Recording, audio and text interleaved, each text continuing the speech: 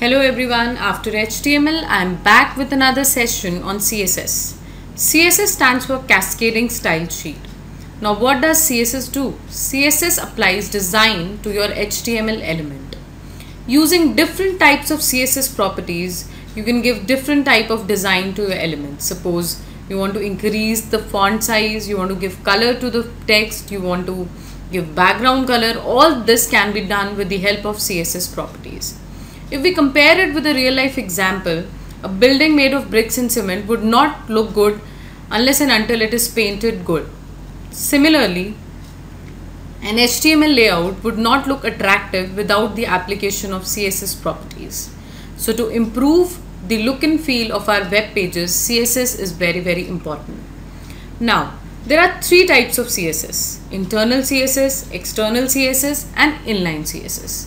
So I'll go ahead with the differences between these three types of CSS, where do we use them and how do we write the syntax of CSS.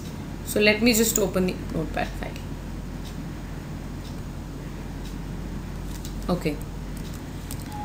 So as I mentioned in the HTML sessions, that for every thing which is written in the HTML document, there has to have a tag. So for CSS, the tag which is used is style tag, which is used inside the head section of the HTML doc. Now, if we talk about the syntax of CSS, it is element, property, value. So this structure you will follow whenever you are writing CSS in the HTML document. This is the standard syntax for writing CSS. Now if you want to give more than one property, then you will use semicolon and define your next property and its value. So it keeps on going separated with semicolon. So let me just give a very small example. So if you want to give color to the p tag, what I'll do is I'll mention the property as color, then use colon and then give the value of the color. So here we are giving color red to the p tag. Now this p tag is being used in the body tag.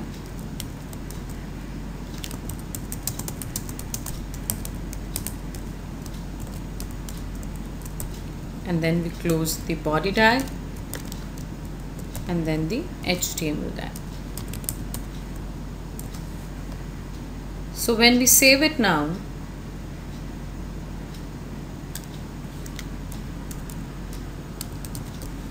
css.html, all files, desktop.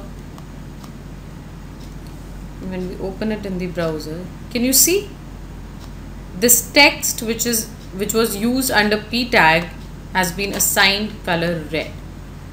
So that's how the CSS works. We can have number of elements having different CSS, one single tag having multiple properties. So based on our requirement, we will use the CSS properties.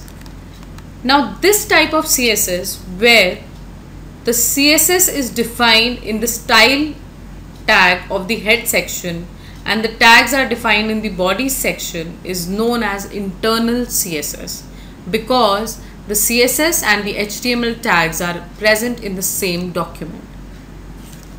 Now if I talk about inline CSS, it kind of follows the same syntax, but it is defined inline with the tag using the attribute style, and in the inverted commas we give our property value in the same way as we did in the internal CSS. Now when we save it and refresh, there is no difference, because inline CSS is also doing the same job as internal CSS.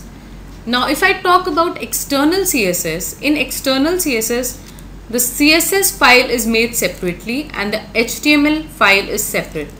Now whenever we want to refer to the CSS, what we'll do is we will give the link of that particular CSS file in our HTML document. So now since the HTML file is different and the CSS file is different, it is known as external CSS.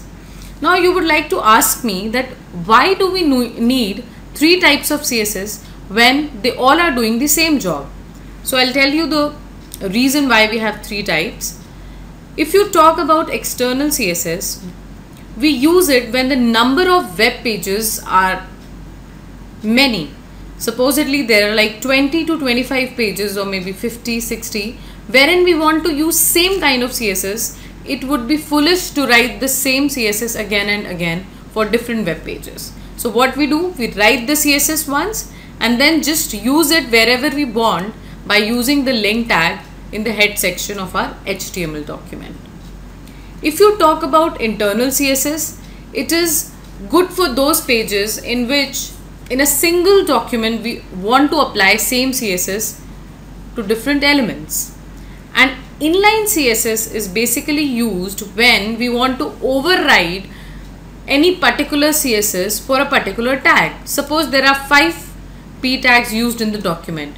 We give red color to all those 5 p tags. But out of those 5, I want to give blue color to one of the p tags. So what I do, in that particular p tag, I use the inline CSS. So it will override the internal CSS. So the priority goes like this: inline, internal, and then external. So depending on your requirement, you can use external, internal, or inline CSS. Till the time we are learning all the properties of the CSS, we are always going to use the internal CSS. So as I told you, in internal CSS, under the style tag, you define your element and then the property and then its value. Suppose I want to give to any other element as h1. Okay, so I want to give h1 yellow color. Obviously this h1 tag has to be present inside the body tag, then only it can be applied.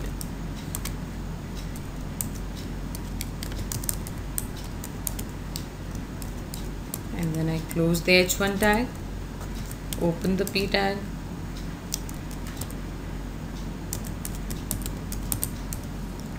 close the p tag, and then I save it. So you can see that h1 has got yellow color and p has got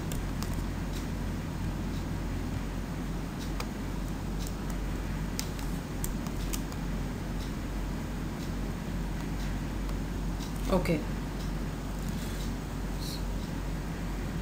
So just to give a recall, I have explained you that there are three types of CSS and depending on your requirement you can use any of them. Now once we start with our next session, we will understand that what are the different properties available for the different elements, and according to our requirement, how can we use them to beautify our HTML tag. Thank you for today. Bye. Take care.